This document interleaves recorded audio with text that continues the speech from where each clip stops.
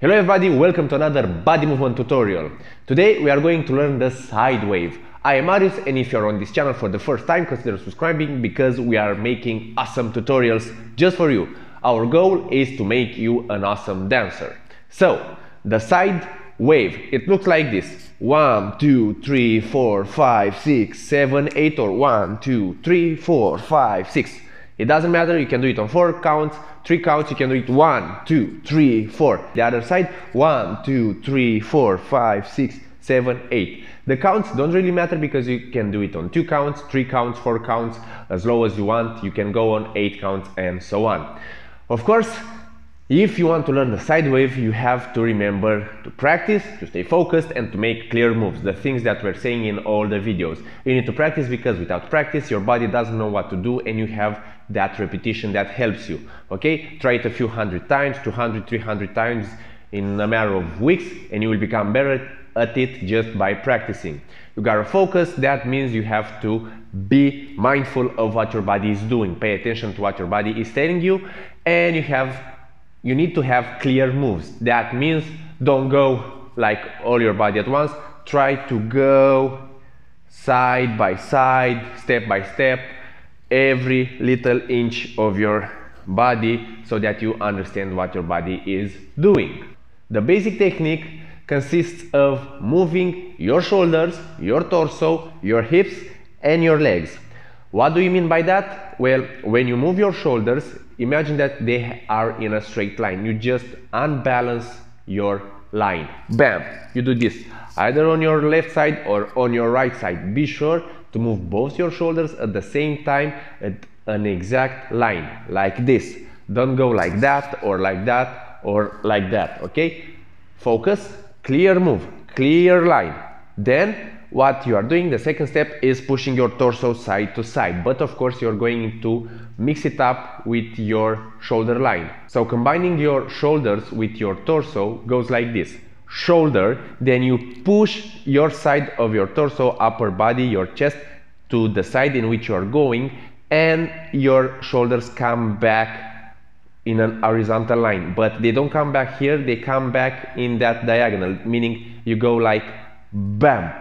Okay, so from here my shoulders are in a perfect horizontal line, but they are here. I do that by letting go of my hip a little bit and bending my leg a little bit also.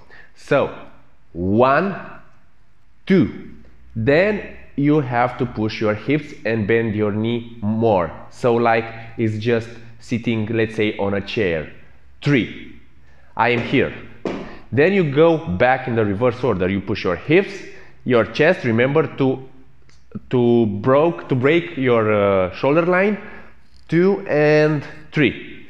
Of course, when you come back, you straighten your legs. So 1, 2, 3, and 1, 2, 3. Do it with me from this position. So 1, 2, 3, 1, 2, 3, and 1, 2, 3, and 1, 2, 3.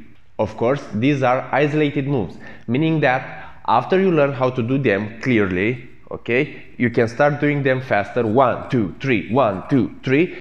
These are isolated moves, meaning that first you learn how to do this step by step, slowly. Then learn to do them faster with practice. Bam, bam, bam, bam, bam, bam.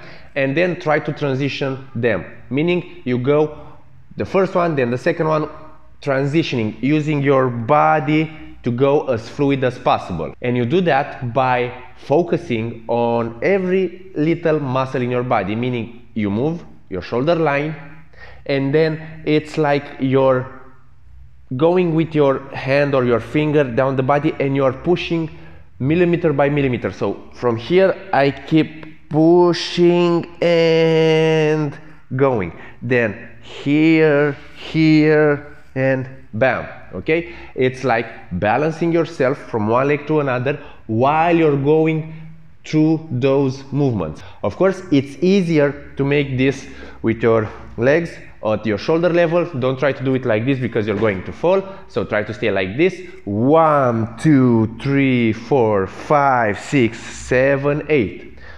You see, now I counted until 4. So at first, if we had like 1, 2, 3, 1, 2, 3, now I'm going until 4. I'm going 1, upper body, 2, lower body, hips, hips, lower body, upper body, shoulder. Trust me that with practice, in a matter of weeks, this will be a piece of cake, because you just need to understand how to do this roller coaster move. Imagine that you're going on top of the roller coaster, and then you're going down and then up a little bit more. So from here you go, it's like going up, down the roller coaster, and going back up. That's the side wave. We did it first rather than the normal wave because it's a little bit easier to understand and to practice, because we are just going sideways. This is more easier to understand because we have fewer elements like shoulder, chest and hips. In the normal body wave we have many other body parts that we need to focus on. So remember to subscribe, to click the bell button so that YouTube will notify you whenever we upload something new. And if you want, you can support us on Patreon. Click on the green box to donate. Every donation counts towards making more awesome tutorials.